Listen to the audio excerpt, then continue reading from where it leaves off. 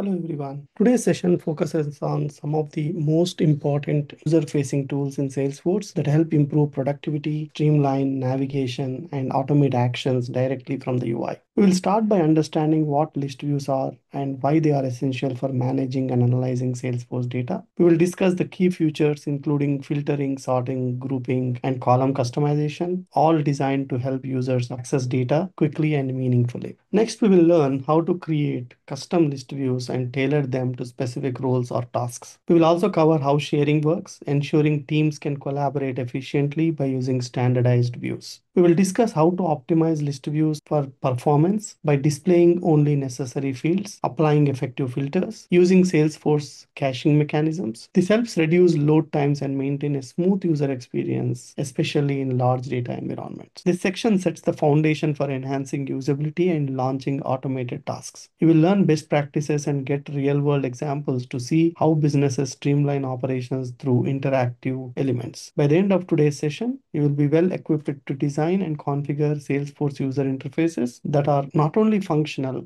but also intuitive and tailored to your users' workflows.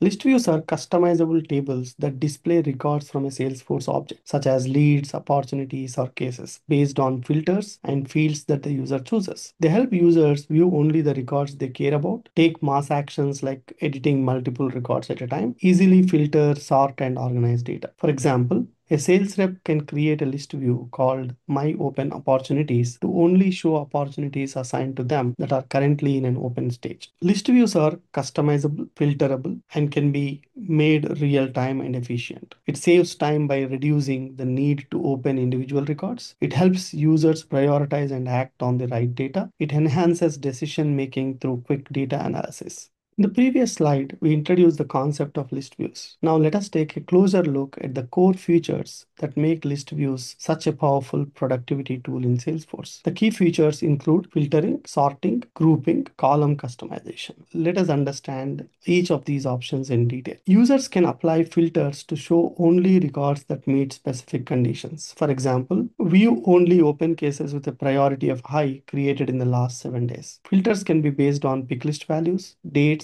text, checkboxes, and more. Sort records by any field in ascending or descending order. For example, sort opportunities by close date to focus on deals closing soon. The other important feature is grouping. While standard list views show rows of data, Kanban view lets users group records visually. For example, we can group leads by status. It helps track progress across stages. Users can select which fields to display in their view. For example, a sales user may show opportunity name, amount, stage, and close date while hiding fields like record ID and or owner email. This keeps the interface clean and relevant. These features help reduce noise and improve focus. They enable data-driven decisions and they save time with cleaner, personalized views. In the next slide, we will see a demo on how to use these features in detail. For this demonstration, I have loaded around 1000 records on position object. In order to view list views, you will go to the positions tab. By default, Salesforce provides you a recently viewed list view and a all list view. When you go to all list view, it will show you all the records that are there in this object. So in order to create a list view, you'll click on the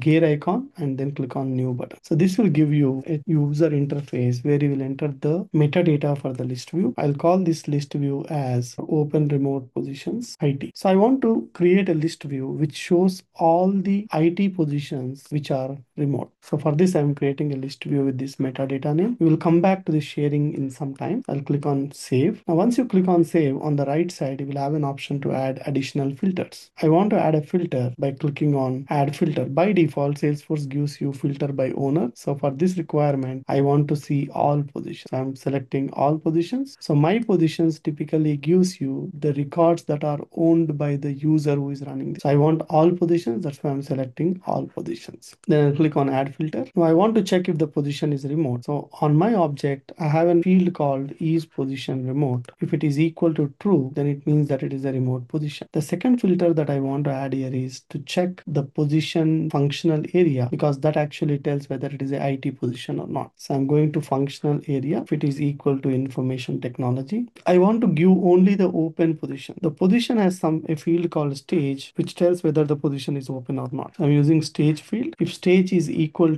not equal to rejected. If it is not equal to rejected, then it means that it is an open position, and I'll click on save. So by default, all these filters have AND logic. So if you want to change the logic, so you can click on add filter. Currently it is having condition like 1 and 2 and 3. You can use three logical operators in your filter logic: AND, or and not. So currently I want all these conditions to be met. That's why I'm saying 1 and 2 and 3. And once I'm satisfied, I'll click on save. So this will give me the positions that are remote. Currently it is displaying only the position name. I want to display additional columns. For that, I'll click on gear icon, and there is an option to select fields to display. I'll click on that. For this, I will select position name, then I'll select the location of this position, the job level, then technical skills, then min and max pay, and I'll click on save. Now this list view gives me the remote positions that are open in information technology. Similarly, assume that I want to create the internship positions related to finance and which belong to EMEA location. So for that, I can create one more list view. I'll go to the setup icon, click on new button. I want to call this as finance internship positions specific to EMEA. So here I can add filters. So the functional area should be finance. So there is a field called position type, which tells whether the position is internship, full-time, or part-time. So I want only internship positions. I'll go to internship, and I'll also add the location because I want only EMEA specific data. So location equals EMEA. I also want to only show the positions which are active and open. So for that, I'll add the stage field if it is not equal to reject, and click on save. So for this, I want to add some additional fields. So I'll go select fields,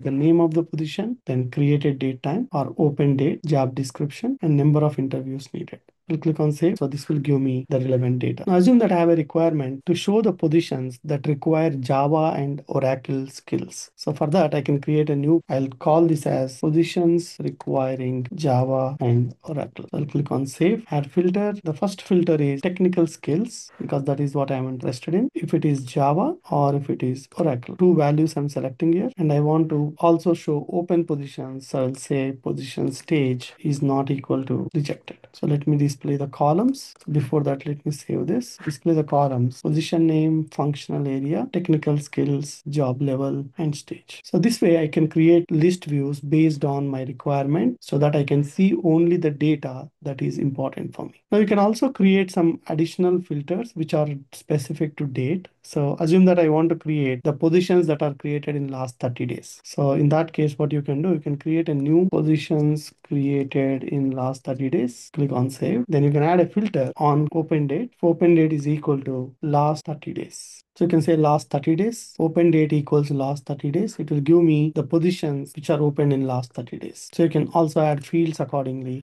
Now that we have seen how to create and customize list views, let us explore how sharing them enhances collaboration and consistency across teams. Salesforce allows users or admins to share custom list views so multiple team members can access and work from the same data set. This provides a way to govern the list views that are being created. When creating or editing a list views, users can choose to share it to themselves, to a specific role or a public group, or with all users in the org. For example, a sales operations manager creates a list view called opportunities closing this month and shares it with the entire sales team. Sharing the list views ensures that teams view and act on the same filtered data. It supports unified KPIs and tracking across departments. It helps users to collaborate. So let us talk about an use case. A service team shares a high priority open cases list view with all agents to ensure everyone focuses on critical issues. It promotes standardization of views across the org. It improves the team coordination and collaboration. It reduces time spent duplicating work or searching for data.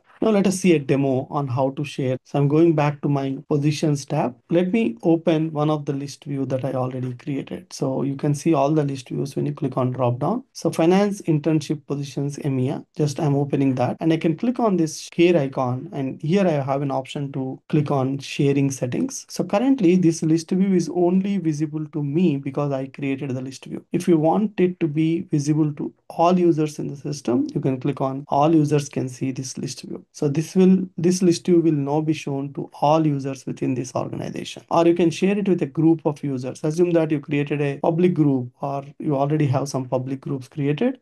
You can share it accordingly. For example, I'm sharing this with channel sales team. So only the members of this channel sales team public group or role will be able to see this list view. So let me share this to all users for now and click on save. To reiterate, if you want to share a existing list view, you will open the list view, go to sharing settings and share it accordingly. Or while creating the list view, you get an option to share it with only you to all users in the system or to share with a specific group. In our earlier demonstrations, we have seen examples about filtering and column customization. Now let us talk about sorting. Sorting allows users to organize records in a table or list view by any field like numeric, text, or date fields, either in ascending or descending orders. Sorting is supported in table view. Let us see a demonstration.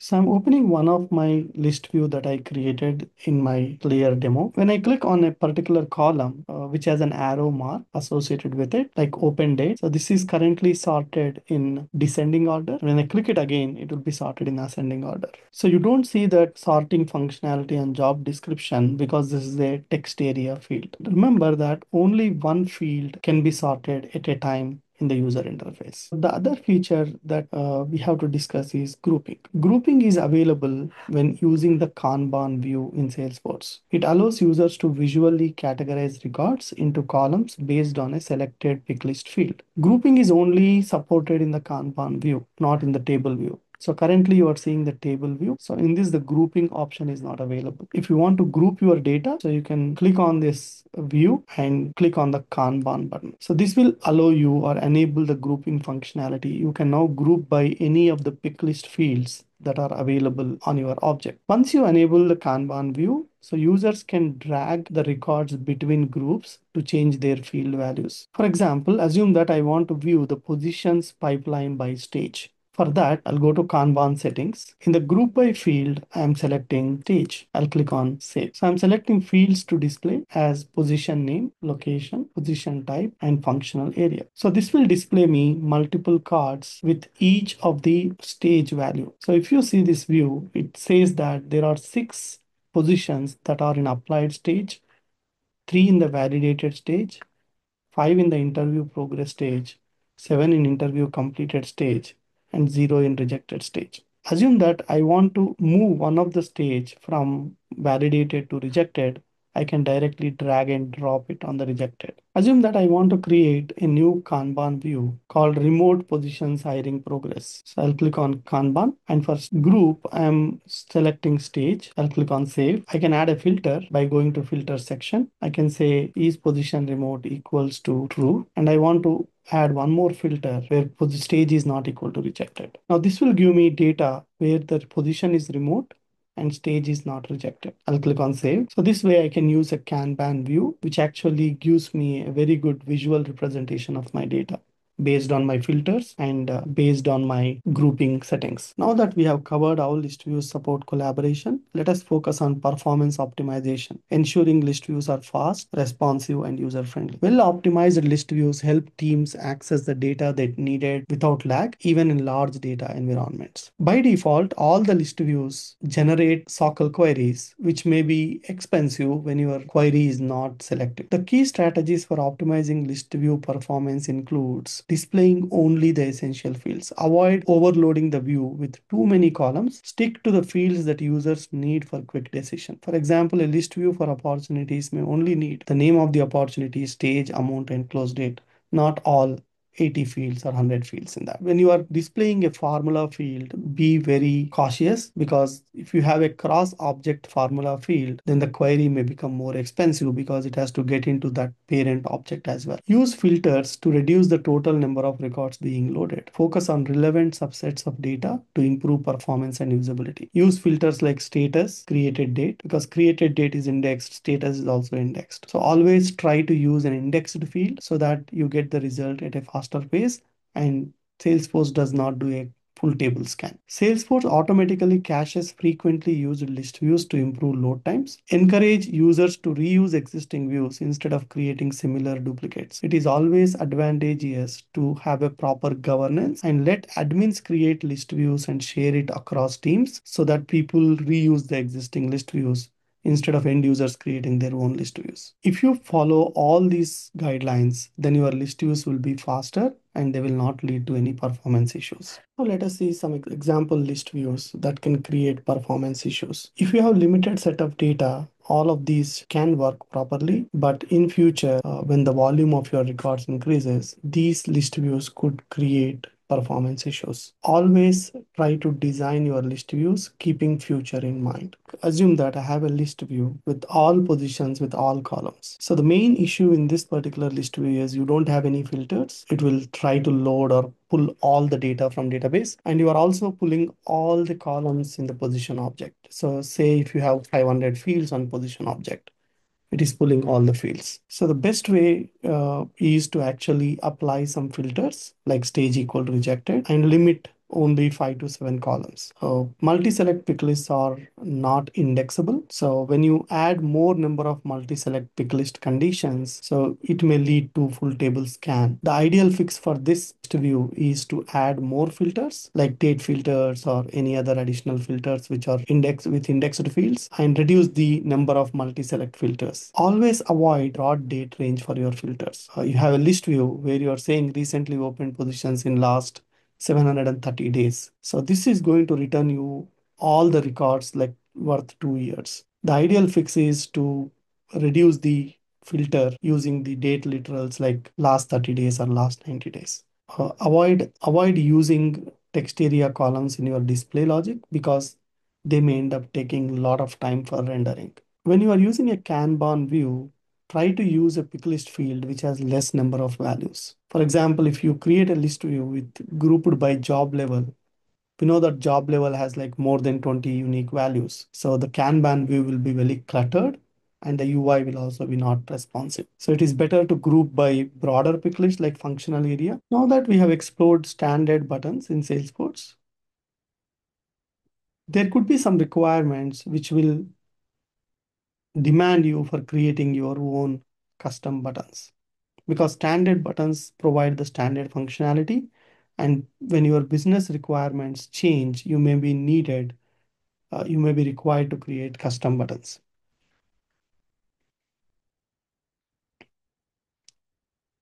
So in order to effectively create and customize buttons in Salesforce, the first thing that you need to do is you need to understand the business requirements.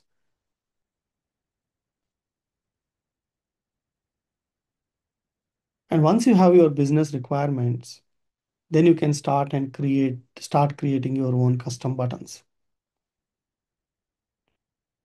For example, a sales team may want to generate a proposal button, or to want a generate proposal button that pre-populates a PDF from opportunity data. So when creating custom button, so there are certain aspects of the button that you need to understand. So let us go to position object, go to the buttons, links and actions section, and click a new button or new button or link. When you click on that, it provides you a metadata screen for buttons.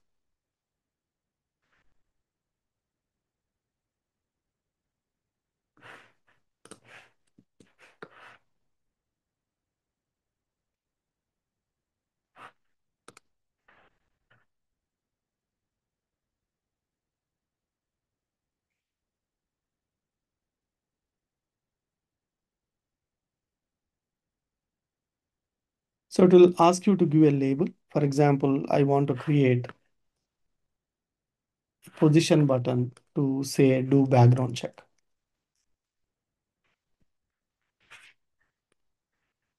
Or I'll call it as initiate background check.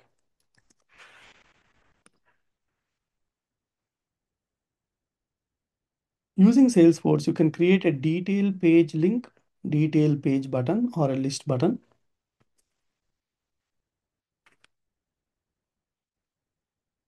Detail page link can be used to create a link, custom link. Detail page button, when created, it can be placed on a page layout on the record.